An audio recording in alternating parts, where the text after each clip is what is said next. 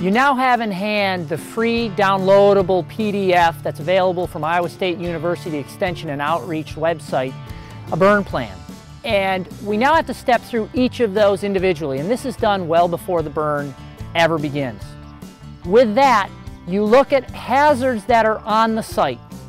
What's there that your personnel need to know about?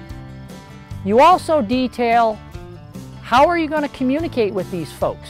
Are you going to rely on cell phones? If so, do you have every member's number? Or are you going to have and provide two-way walkie-talkies? How much water are you going to need?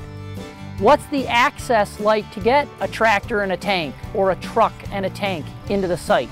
Or are you going to have to rely on backpack pumps?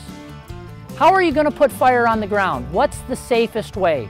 Are we going to use a backing fire? And if so, how many individuals are you going to need? Are you going to need multiple torches? All of this needs to go into a burn plan.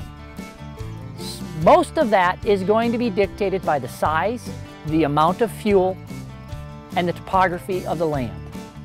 Now, on the day of the burn, there is a go, no-go checklist, and you need to follow that. You need to go right down through that list. It's going to look and ask you, is the weather appropriate? If you check no, you're done for the day. If you have contacted everybody around there, you will mark that down. If you've contacted EMS, you will mark that down. It goes all the way down through all of the critical aspects of that burn plan. And if there is a checkbox in the no section, you need to step back and evaluate if today is the best day to burn. With that, with a written burn plan, notifying your neighbors, waiting for the weather, and knowing when to shut the fire down or when never to light the fire, you're off to a very safe start. And that's what this prescribed burn plan is going to give you.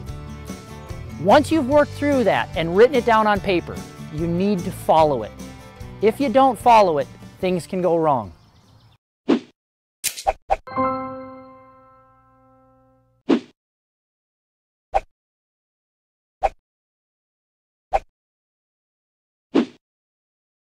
There's a few key equipment pieces that you need to have on hand and that the personnel need to have access to if you're going to have a successful and safe burn. Iowa State University Extension and Outreach has put together a free downloadable publication that you can print off that showcases all of the available hand tools out there on the market.